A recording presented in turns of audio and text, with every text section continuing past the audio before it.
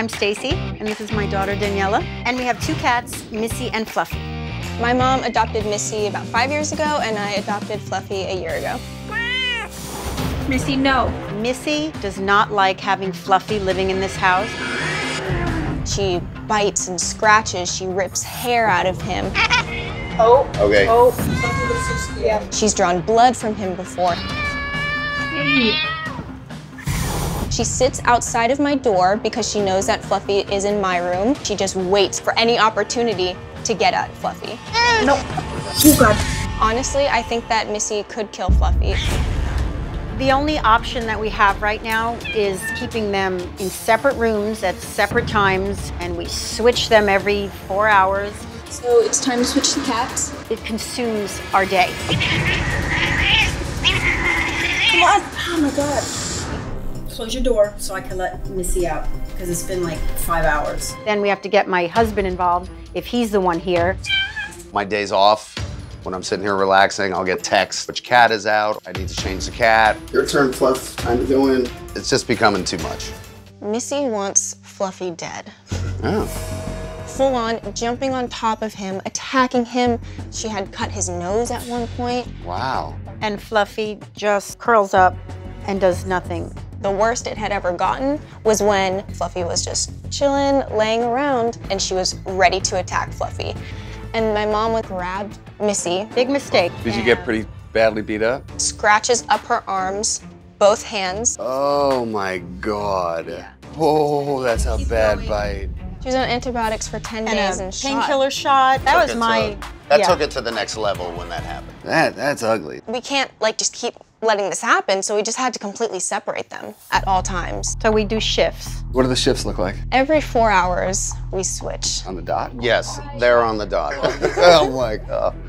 It's very frustrating. We haven't been able to do anything as a family unless we come back or somebody stays here. That's really what's taking the toll right now.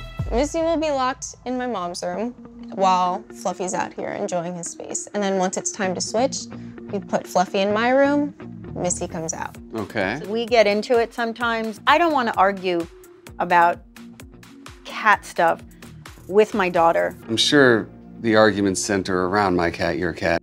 What is the thing that sets you off? If you give one cat an extra hour, then, you know, my mom will be like, well, it's Missy's turn out. Right. The last switch of the day or morning is about 2 or 3 in the morning. I stay up every night to make sure that the cats get enough time out. Wow. It's everything. You're going to switch cats at 2 o'clock in the morning? You think the cat cares where they are at 2 o'clock in the morning? Let me wake you up here for a second. No, they don't care. Was Fluffy neutered by the time he got here? Or He did you was. have to? Okay. How old was Missy when she got spayed? She has not been spayed.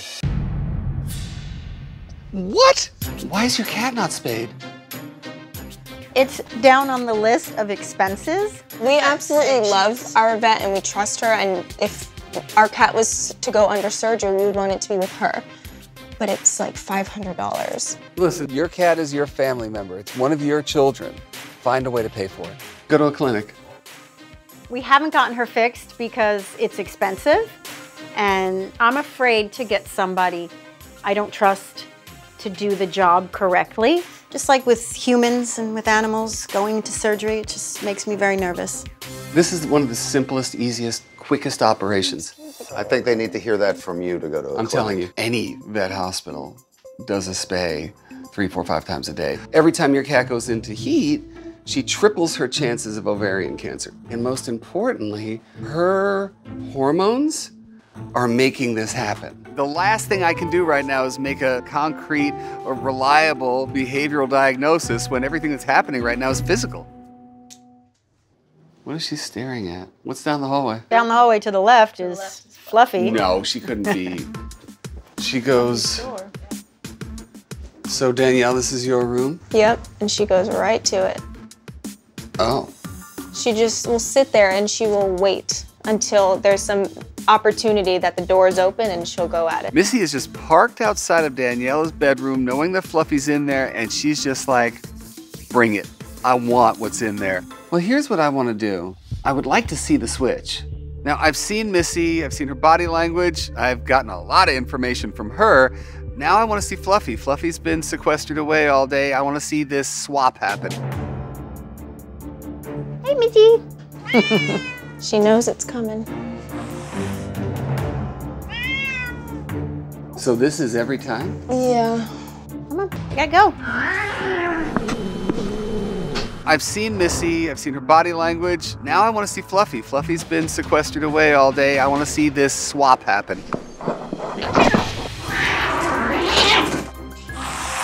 Oh God. I can't tell if Missy's desire to be out here is just because we're out here and she's a social cat, or whether she's got murder on her mind. Whatever it is, it's not a good sign. She get you? Just a little. Okay. Normally, in this kind of a situation, I would bring the cats together so I can gauge their behavior around one another. But as long as Missy has not been spayed, that is not on the menu today. Hello, Fluffy. Hi. You want some food? Come on, buddy. Okay. What's that? That is probably Missy scratching at the door trying to come out. That sound is Missy? Trying to get out of the room. When she knows that Fluffy's out here, Yeah. she just goes at the door because she wants out. First, we are going to get Missy spayed. Does Missy hate Fluffy? We have no idea. We don't know. So appointment gets made, she gets in, remembering that as the hormones go away, we still got other issues. Everything from seeking mates, to protecting her territory, to guarding, to that sort of hypervigilance. We're gonna have to work that after the hormones are out of her system. The next thing I want you guys to do is feeding reintroduction exercise. I want you to feed them on either side of the door so there are no sight lines and they can't see each other. First couple of meals, 4 feet on either side of the door, 8 feet total. And then you gauge. If at that meal they're just eat, walk away, next time, a little 6 inches more. And also, no feeding between meals. What we're trying to rebuild here is a sense of neutrality. You're not a good thing or a bad thing, but every time I smell you, I smell food. It's a good place to start. And we're reintroducing these guys as if nothing bad ever happened. Next thing. Catification, the art of arranging for cats. We're building for the future. This is obviously not going to happen tomorrow, but when these guys are out at the same time, we're going to try to mitigate places where there are dead ends and ambush zones. I want to make sure that Fluffy and Missy never have an excuse for fighting that's based on ambushing or cornering. The hardest part of this traffic flow situation is going to be that hallway. Because if these guys are always competing for floor space, that hallway is going to be a place where all the fights happen. What I want you to think about is lanes of highway, and then we have ramps that lead to those different places. So they can go on ramp, off ramp, different lanes of highway, no dead ends, no ambush zones. Last thing, the whole 4-hour switcheroo thing, there's no reason for it at all. Usually I am all about rituals and routines. This time around, I'm going to say the opposite. I want to see Fluffy sleeping in your room. I would like to see Missy sleeping in your room.